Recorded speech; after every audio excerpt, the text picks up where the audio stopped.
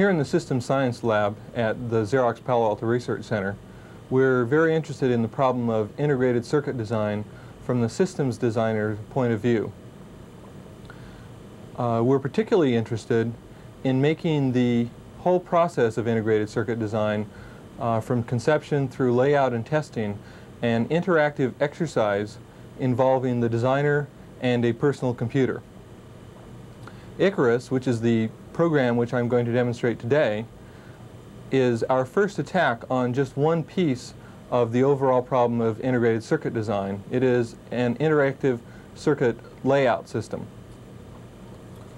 Icarus runs on a small computer called the Alto, which is a 16-bit microprogram processor, a 2.5 megabyte cartridge disk drive, a high-resolution CRT display, a standard keyboard, and a cursor control device, which we call the mouse.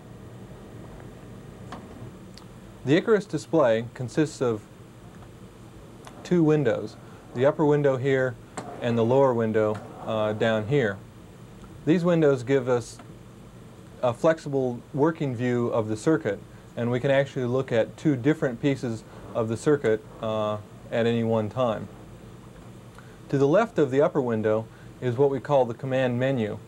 We have in here a list of the more common commands, any of which can be selected by pointing at them with the cursor and clicking one of the mouse buttons.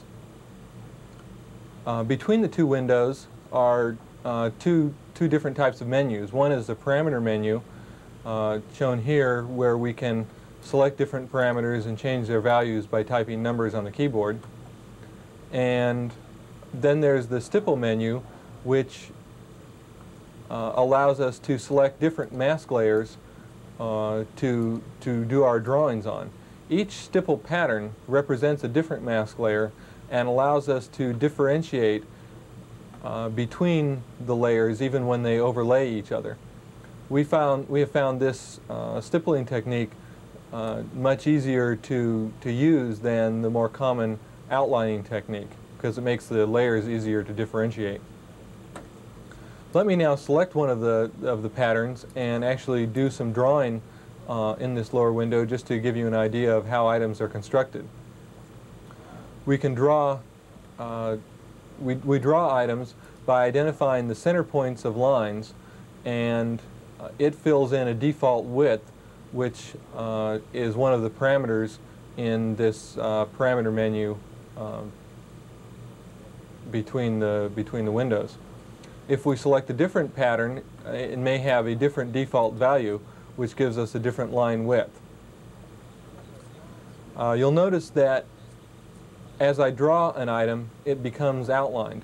We call the outlined items the selected items, and there are various operations which we can do on selected items, one of which is to simply move those items around using the mouse, or to in fact copy those items if that's the operation that's necessary. You notice that both of those operations, which are very common, are quite easy to do in Icarus. If we may have made a mistake and we wish to delete an item, we can merely confirm the default selection in the command menu, which is the delete command. Once an item is deleted, that command changes to undelete, so that in fact with one more keyboard click we can get that item back. Let me now delete all of these items and just show you quickly how we would go about constructing a simple circuit. I'm just going to draw a simple inverter as it would appear in NMOS, which is the technology that we most commonly use this system for. Just drawing in the diffusion.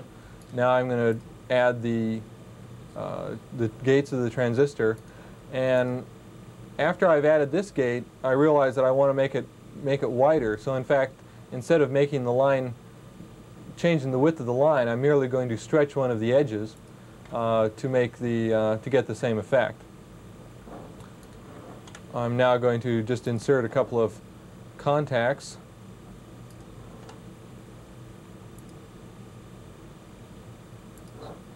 and in both of these areas as well. And the last step of putting in the depletion implant, and we have an NMOS inverter. To give you an example of one of the other commands, I'm going to select all of these items and ask them to be mirrored about one of the axes. In this case, I'll ask it to be mirrored around the x-axis and have a copy of that appear. And let me just move the window so that you can see the whole thing. So that gives you an idea of how we go about actually constructing circuits from scratch. From this point, we commonly want to define these items in what we call a symbol, or what other people have called a cell, something that we can make an array of or save away in what we call a symbol library. Before I actually go and define the symbol, let me just point out that in the upper window we have the same circuit appearing as I was drawing it in the lower window, and it's just appearing at a smaller magnification. In addition, we have a bounding rectangle here which describes for us the area in the upper window which actually appears in the lower window. Now let me go ahead and define these items as a single symbol. And you'll notice that as I do this, that I get feedback in the command feedback area here, so that I can get an idea of what command the system is expecting next.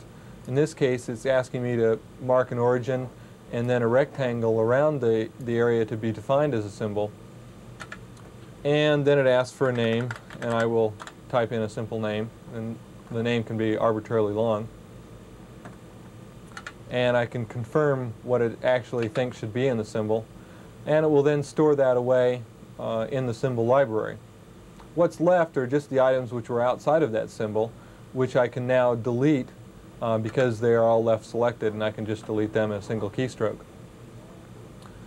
Now let me draw that symbol in an array as we would do to actually construct a larger circuit element.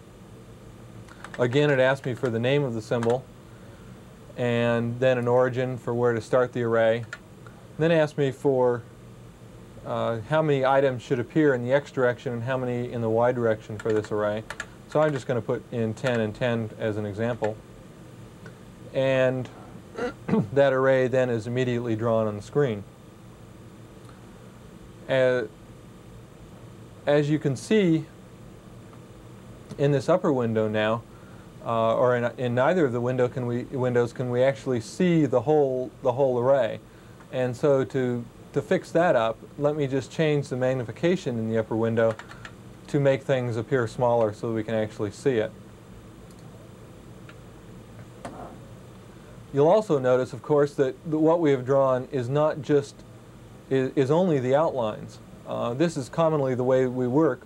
We don't normally want to see the insides of the symbols which we already have defined and saved away. But in those cases where it is important to see what's actually inside, we can ask them to be made visible quite easily.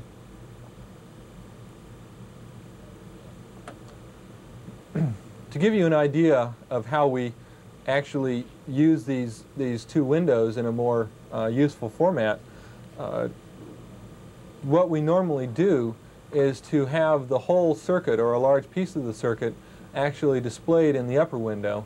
And because of this outlining box, we always know where we are in the circuit when we're looking at the detail in the lower window. And to move around on the circuit, it's easy to point at something in the upper window and have that area appear in the lower window, but at, of course, a much higher magnification.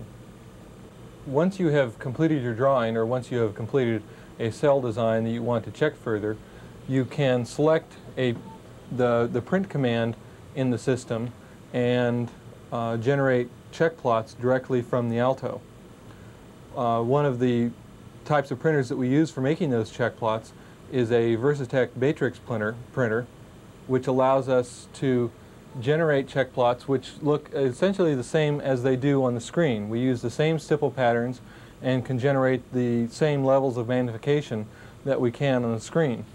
Here we have just a couple of examples of of different scales of check plots. Here's one at a very gross scale that you can do a very fine level of checking on. And underneath I just have another one which actually is a check plot of a whole circuit, which allows you to more effectively check the overall interconnections and how the symbols and so forth fit together. Okay, so what we've shown here today is an interactive system for doing integrated circuit layout that allows the designer to participate in that phase of the design in an effective manner. As we look to the future, we will be looking at other ways to use personal computers in making the other steps of the integrated circuit design process more interactive.